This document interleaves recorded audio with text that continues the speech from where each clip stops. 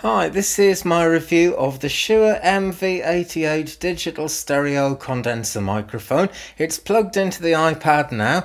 It was delivered by DPD today and I hope it's going to work on my lovely old green iPhone 5C so I can make plenty more videos. Here's the box it came in. As it says, it is suitable for anything with a lightning socket, iPod, iPhone, iPad. And there's the screen, we'll talk about it a little bit later. It should come with this round plastic seal to make sure it's absolutely new. So here it is. I've opened the box and this is exactly what you find when you open the box. There's the Shure warranty there and safety precautions and safety instructions, very important those.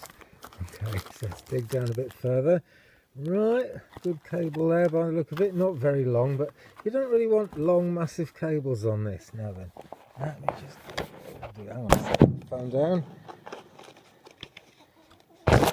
I see, right, that is well packed in there, that can't shake about and fall out easily, which is good news really, but very difficult to pull out with one hand. I've seen other people have this one hand problem with reviews and I've had it as well. So there it is, it comes in its case and it's already packed into its protective case there. Check it, loving it. Okay, so there it is. I'm going to just go back to taking photographs, right, because I cannot control the phone while I do this. It comes with this case which is nice and strong, but it is packed with the windshield on. Now that makes it nice and neat, but I'd like it if the windshield could be packed separately really. Putting it on and off all the time will no doubt wear the colour out. There's the lightning connector, and there it is over at 90 degrees. You can bend it to any angle. I've actually got it at 90 there, and there it is at about 30 degrees. But you do have to turn it round to face the back. That's one thing, it doesn't go all the way, it just goes 90 degrees from straight up and down to pointing towards you or away, depending which way you've plugged it in. There's the lightning connector that makes it really special, works instantly with any device, so to speak, and I'm really pleased with it. So I've unpacked it all and I've plugged the microphone in. I had to take the gel case off the phone to be able to do that actually, which is a little annoying because I want to use it outside, but perhaps I can get a Stanley knife and scrape a bit off the gel case or something. As soon as I plugged it in, it took me straight to the App Store, straight to the correct app for the Shure Plus Motive. So I clicked on Get and then I clicked on Install and now it's loading. So I'll come back when it's loaded. That took probably about 5 minutes to download, not too bad. It's a very slow connection here, so it'll probably download quicker for you. There we go, that's on the iPhone 5C, it appears to work. Motivate would like to access the microphone, okay. Pivot, blah blah blah. Right, I shall switch off again because I'm going to need both hands for this, but I shall report back. And this screen comes up and walks us through the various settings. Let's see how to set it up.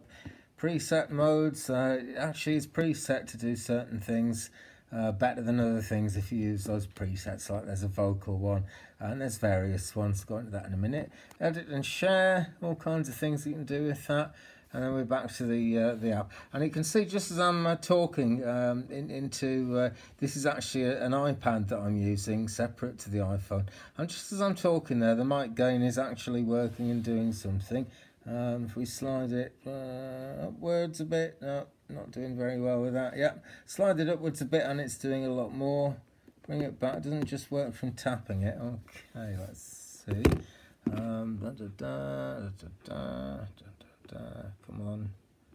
Well, I'm not sure if that's the app on my touch screen, but it's not very responsive. Probably my touch screen because it's an oldish phone. But you can see it's plugged in there, it's working fine. I'm hoping, right, that it's going to record my voice a bit better with a bit less of the bass in it, because it's certainly true that if you mumble into a microphone, it'll just make a louder mumble. It won't make your speech clear. But as I listen to my voice, it sort of drops down into the bass a bit more than I want. And donkeys years ago when I had a mobile disco, I had a Shure Unidyne B, and that was just my absolute iron horse right hand man type microphone. Took it everywhere with me, and it sort of did something with my voice that I liked. So I thought I'd try a Shure one. Anyway, the screen's fading, so I'll crack on with a bit more testing and be right back. I've just gone into the settings menu. There's a few more things you can do. So it's set to light at the moment. Put it on dark. Oh, I don't know, I think I prefer the light to that really, so I'll go back to light. That way I can at least see it. Keep screen awake while recording. Yes, I think I'm quite happy to do that. That's going to be fun if I stop doing it.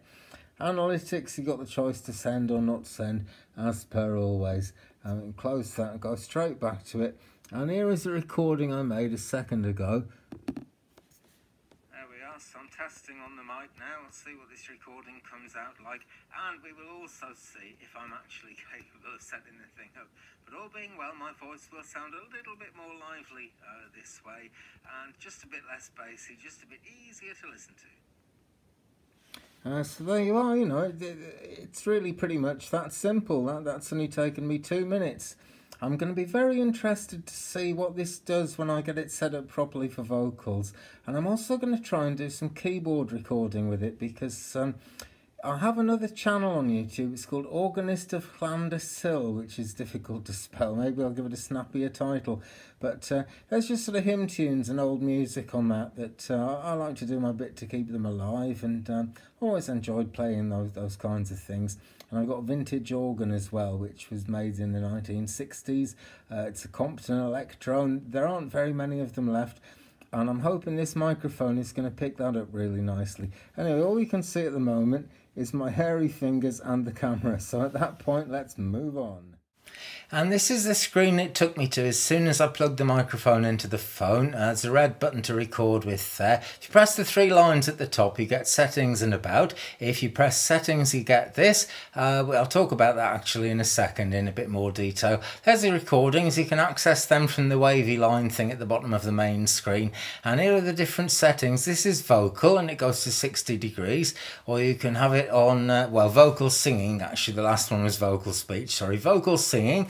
You can have it on no entry sign. If you want to record a no entry sign, it's 90 degrees. Guitar, 105 degrees. And what's the other one? I can't remember. A picture of a loudspeaker anyway. And that's 120 degrees. So that is seriously wide. Great compact thing when it's plugged in there. And here you can see it also plugs into the iPad. No problem at all. I don't know if you can see that. Anyway, I hope you can. And there it is then, the Shure MV88 Digital Stereo Condenser microphone. I've done a few test recordings. So far I like the stereo effect actually. It's the way the microphone is oriented. You can get cheaper versions of this. There's one in particular where there are 2 microphones and one is pointing the other way. That seems to be quite a good way of doing it, but I'm very glad I got this.